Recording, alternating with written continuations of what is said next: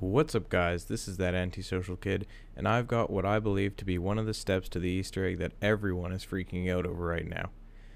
For anyone who's confused as to why I'm not on Parasail Storm looking for the Megalodon, I'd advise you to go watch the video that I have linked in the description below. Basically what it comes down to is the Easter egg is far more likely to actually be a dinosaur roar that can be heard throughout the entire map on Rogue Transmission. It's definitely not as exciting as a giant shark, but it's cool nonetheless. What you're going to want to do is look for a sort of crane thing near where the A flag is in Conquest Large. You're going to have to take some sort of vehicle there in order to actually be able to jump on top of the crane, but once you're on it, you should pretty easily be able to see a button that's sort of tucked away inside of it. If you prone and get right up on it, you'll get a prompt to interact with it. At first, all you'll hear is a faint clicking noise, but a few seconds later you should hear a beep.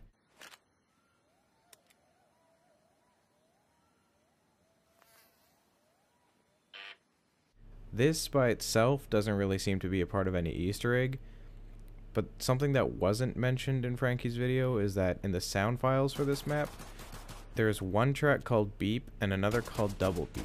So what I'm thinking is, when you just press the button you get the one beep, meaning you're missing some other step for activating the Easter egg, and that once you've done whatever the other steps are, pressing the button will give you the double beep and trigger the Easter egg. That or there is another button somewhere to be found. Or, I have no idea what I'm talking about, and I'm just making myself look like an idiot. But either way, I hope this helps someone figure this damn thing out. That's that, and thanks for watching.